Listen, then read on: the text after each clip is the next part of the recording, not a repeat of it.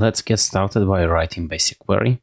We can open GraphQL in this endpoint. And as you can see, we have a login screen. So we set up GraphQL using Auth0. And whenever I log in, I will be prompted with Auth0 window where I can sign up with, let's say, test. I can sign up.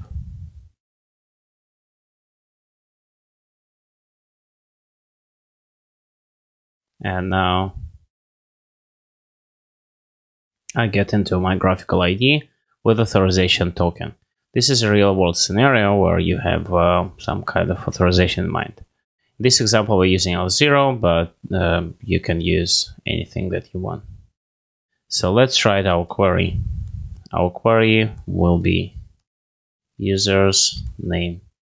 And whenever I hit Command Enter or click on this button, I will get all users presented here. Basically, what is happening, post request is executed to this endpoint with these headers, and query is sent as a stringified version of this syntax.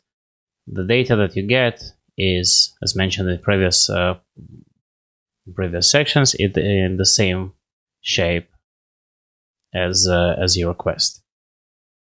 Now our to-dos, to-do app has users to-dos and information about users that are currently online. So what we can do, we can get to-dos of each user, and basically we'll get the title of this to-do. Command Enter. You will see that our user will have name, bunch of to-dos. Now the cool part, because GraphQL is all about graphs, you can get a user from inside the to-do.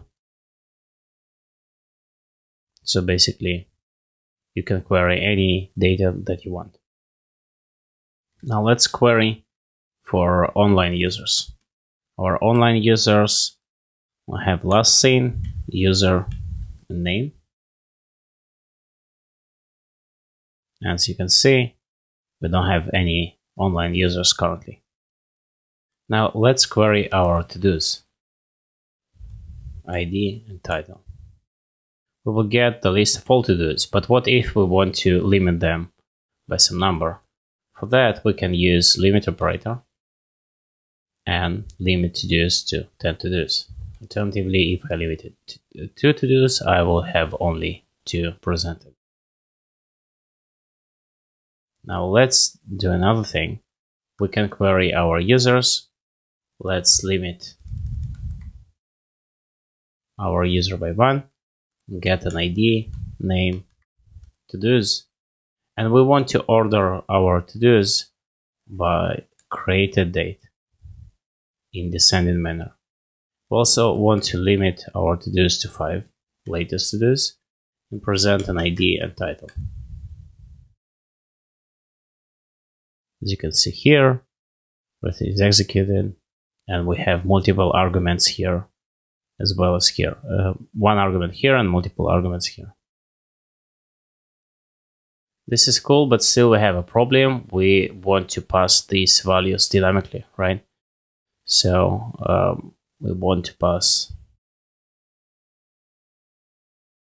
pass these values dynamically. So what we can do, we can provide a variable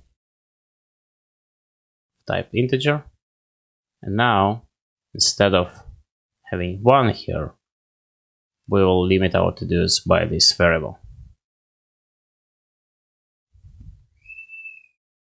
This is users, let's change it to to-dos.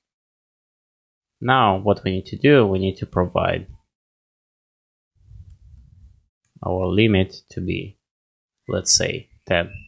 If we run that, we'll have only 10 to-dos, or 1, whatever variable you pass.